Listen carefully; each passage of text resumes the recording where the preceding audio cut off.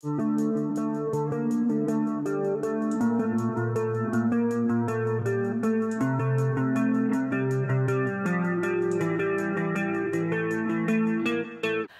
guys, welcome back to the channel. It's Yvonne from Ginger Chick Rehab. I am so glad to have you back checking out what Chris and I are up to. So on this video, we're going to be sharing the process of how we made over this half price. Yes, on half price day, we picked this up at a local business that was downsizing. So we got it for $7.50. Just a nice solid pine piece that used to be an entertainment center. But we have a little bit different of a vision for it. So now let's see what problems we have to deal with this entertainment center. And right off the bat, you can tell that that is not a very, nope, that's not a solid piece of wood behind there. That's just some press board. So we're going to deal with that. And then one of the shelves is missing. So there's only one shelf for this whole cabinet. So at one point of this cabinet's life, it did actually have doors on it, even though these are not the original doors. These are something that we had taken off another piece of furniture that we had laying around the shop. And as you see, nope, they don't fit either, but we'll see what we can create out of them. So replacing the shelf isn't too bad. We just went to the local hardware store, bought a piece of pine that was almost the same thickness, and then just cut it down to size. And why not? If we're going to replace the backing, why don't we do it with something fun? So this is just a piece of paneling, yet again, just cut down to size that we picked up at our local hardware store. Okay, so that was the easy cut parts, just measuring off, cutting to fit the space, but now he's going to have to cut down these doors. So just using the table saw, doing some dry fits to see if you need to take a little bit more off here and there. So far, so good. But the plot twist is, of course, I envision there to be a hole in the door so that you can see into what is in the cabinet. So, yep, now Chris is just sitting at the top of the table saw and cutting the inside of this cabinet out. The nice thing about doing that on a table saw is you can have that nice, consistent, straight cut, but of course you can't make a 90-degree angle cut, so now he's just using the jigsaw to cut the rest of it apart.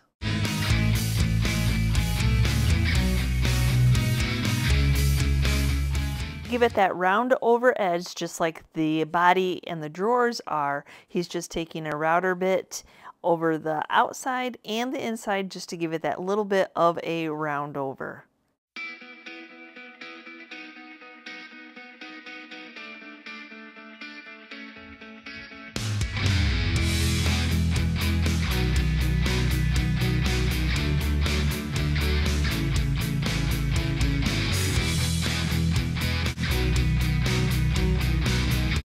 Well, you always think that if something is loose, it's going to come off easily. So I hope I made that look easier than it actually was.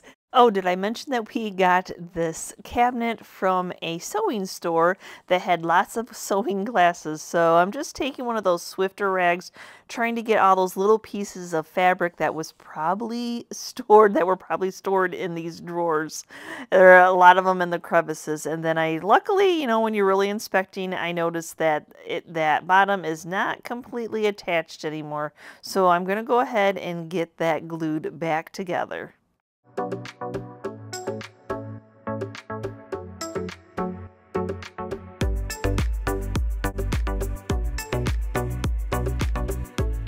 Yes, I ended up having to cut the bottom apart because it went all the way down.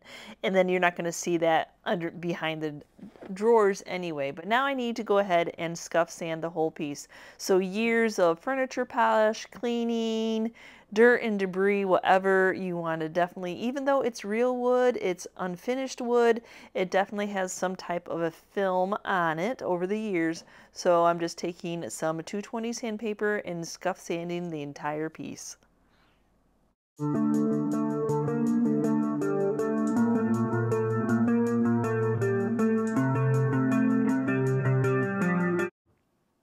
So the router is a cutting tool, so just because it gave it that round over does not mean that it sanded it. So not only am I going to sand that nice and smooth, I'm also going to go ahead and take that really shiny off of what's left behind.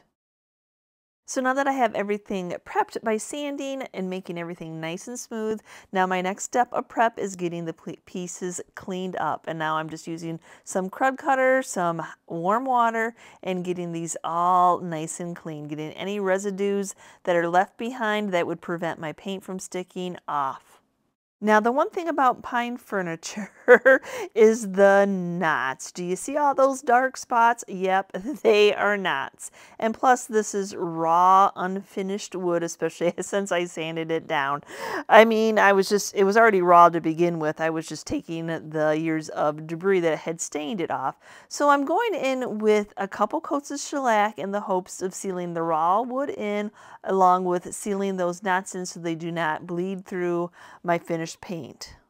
And I'm just going to be painting the outside of the drawer faces, so I'm going to go ahead and put some tape on, wrap this drawer itself in plastic to prevent it from getting any of overspray when I'm spraying this piece.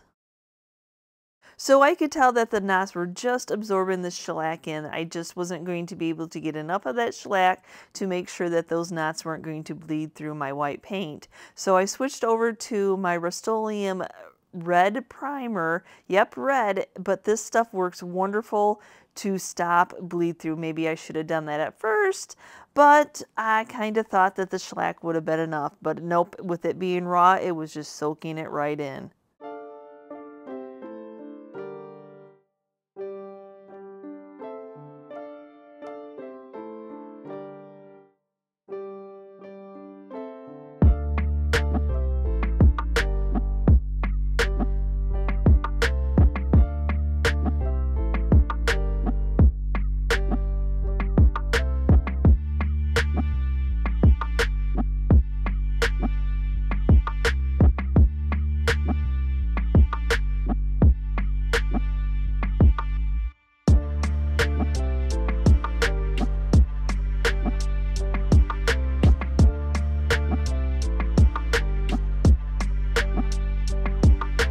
The one thing you'll notice when you're painting with a light color, especially white, is that any little crevices, any cracks from those knots, even though they're not bleeding through, you can see the crevices of them. So I had to go back in with some wood filler and fill those holes all in. So now that I shellacked over where I had wood filled along with painting white, and now everything is dry, I'm going in and sanding the piece. So a little bit of distressing on the front of these drawers along with sanding the rest of the piece so that it is nice and smooth. And the thing about that TrueCoat sprayer by Graco is it just says such a fine mist, there's really no texture at all. After removing all the sanding dust, using the air compressor along with a towel, making sure that it is nice and dust free, I'm going in and spraying everything with a coat of polycrylic to seal this all in. I always feel like I should give a high five to Chris during this moment when all of a sudden, yep, now it's Chris that you see. Yep, we're always tag teaming our pieces of furniture. And if you guessed it, yep, it is a type of chicken wire, but not the same as that other chicken wire. So this is the wire that we chose to use. It's a little bit closer weave, so all he's doing is measuring off. And the hard thing about this type of wire is not necessarily the cutting of it, which is not completely easy, but it is when it's been wound on that round roll, getting it to lay flat. So yep, it's just one of those, you got to take your time. It processes it to get it all cut. It's fairly simple to cut. So now all he's going to do is just use the staple gun to staple it on the back of this door.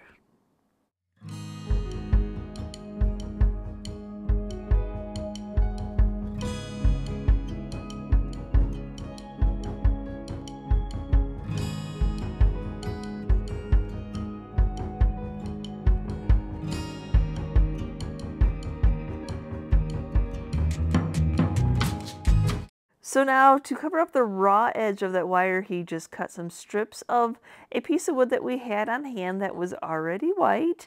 So it's just going to give it that nice finished look. So when Chris originally cut that piece of backing, he originally thought that the bottom part was going to come off. So he has a little bit more to cut down on this piece of paneling. But sometimes it was easier just to leave that bottom piece on than trying to destroy the wood and then make it a very weak body of a cabinet. So yep, I'm just going to cut it down and then attach it to that back.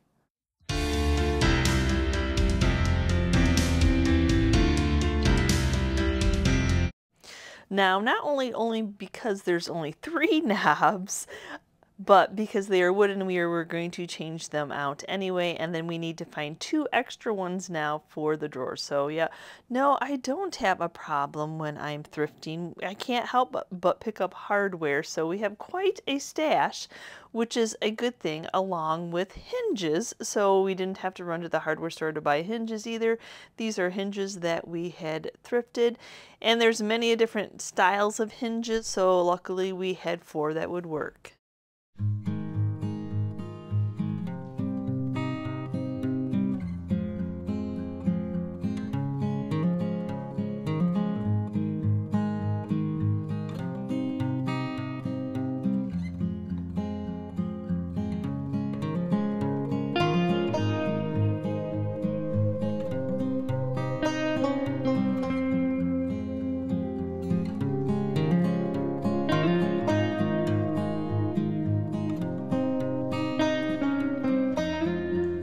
Now that he has all the hardware on, he's going to add some glides to the bottom. That way that the wood is not just sitting onto somebody's floor. So these are just a simple little hammer-in type of item that we just buy a multi-pack off of Amazon.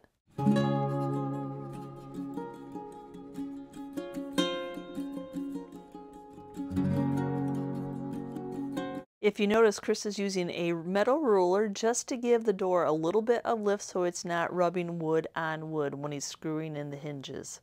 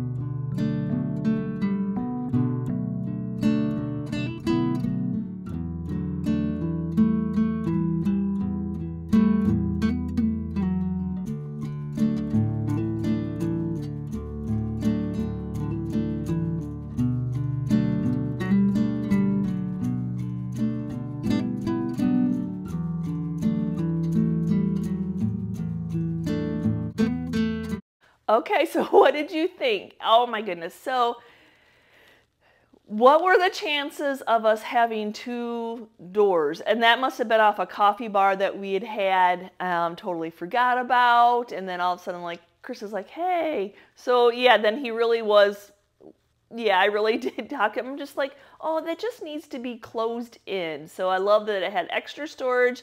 I love that you can put displays, and putting that wire just gives it that farmhouse cottage core without using the chicken wire. Yeah, there's other wires out there, but yeah, I just absolutely love the wire, the white of it all. Sometimes those pine pieces you think, oh, they'll just paint up easy, but those knots sometimes, those knots can be, oh, they can be pesky. But yeah, good primer, some patience, some spackle, because white shows every flaw that there is. Black hides them, white shows them. So I absolutely love how this turned out, and I hope when it takes its turn in our booth that it doesn't last long. You just never know right now. So thanks again for watching today's video, guys, and as always, if I have inspired you in any way to look at secondhand finds in a new way, give me a quick comment down below. And thank you so much for watching today's video. And if you're part of our YouTube family, thank you so much. And if you are new and checking out our content for the first time and you liked what you saw, please hit that subscription button along with the notification bell so you know when we've uploaded a new video. And we will see you next time, guys, and you can see what we're up to. Bye.